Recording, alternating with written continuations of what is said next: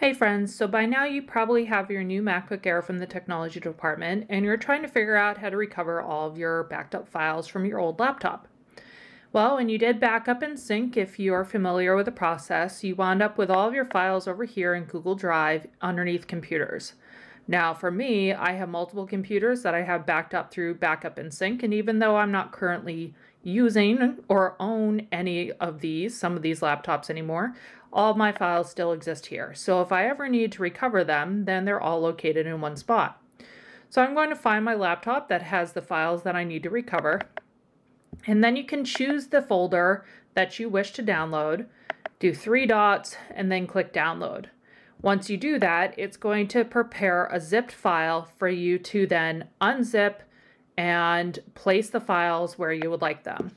So in this case, they would wind up underneath downloads. I'd be able to find the zipped folder, unzip it, drag the files onto my desktop, and I'm good to go. Now, make sure, since we're talking about backup and sync, that you have backup and sync running on your current laptop. So as a reminder for that process, we're going to click on the backup and sync icon in the very top. And if you don't currently see this icon, either try rebooting your computer or go into your applications folder and run and set up backup and sync. So once I go into this, I'm going to click 3 dots, preferences, and make sure that it is backing up the files that I wish for it to back up. And then you can click OK. And just like on our old computer, when this is whirly-gigging, when it has a little circle spinning around, then it's backing up. And when it has the up arrow like it does right now, it's all backed up. And just like our old MacBook, I can now find my new MacBook underneath my backup and sync, underneath the computers menu, and see the files that I currently have on this computer. Now, if that works for you, then great. For those of you that are more advanced, or perhaps are using multiple devices, which will be most of you, if not all of you, once we have the iPads in place for our teachers, you might actually want to look at using the sync portion of backup and sync more. So in the first option, this is our backup menu. Then I'm going to go underneath the Google Drive icon, and I'm actually going to select some of the files or some of the folders from my Google Drive and have them backed up onto my Mac. So for me, I have things like my screencast folder.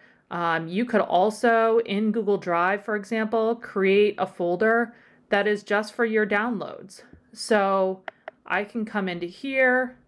I'm coming online, going into my Google Drive.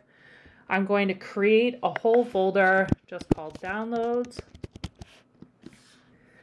It's going to create the folder, and then when I come into backup and sync, I'm actually going to be able to hit cancel, be able to get the file structure back that now has the downloads folder.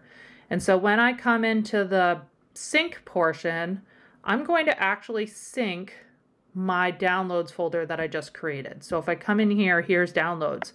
Let's click OK, check the box to sync it. So now it will whirligig a little bit because it's actually pulling that backup structure or that backup folder onto this computer. Then I'm going to navigate into the Google Drive in my Finder. And if you're feeling lost right now, it's okay. Touch base with me and I can help you set this up. Or maybe you don't need this part in the first place.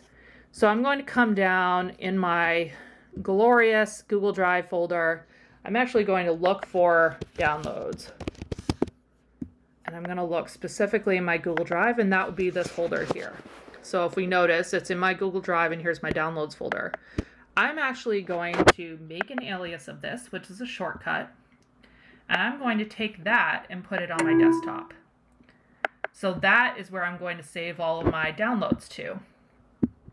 I also want to take it a step further and create a new folder that is for all my screenshots. So I'm going to be in my Google Drive.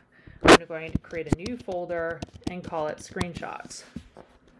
So that exists in my Google Drive. I'm going to repeat the same process, make an alias, click and drag the alias onto my desktop, and then I'm actually going to take all these screenshots and just drag them into this folder, including the screen recording. And let's do the screen recording too. So now I have a downloads folder, I have a screenshots folder. Both of those actually exist in Google Drive. And when I come onto my Google Drive on here, I'm actually going to be able to scroll down, and eventually, once everything is synced, I'm going to see, oh, right there I have a screenshots folder. So now I can access my screenshots on my Mac through the shortcut on my desktop, or I can access my shortcuts through my Google Drive here. So that's a little bit of an advanced setup.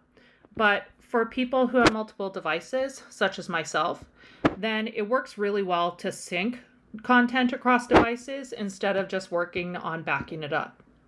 If this intrigues you, feel free to make an appointment with me, and I'll be more than happy to help you set it up to make it work best for you. I hope that helps.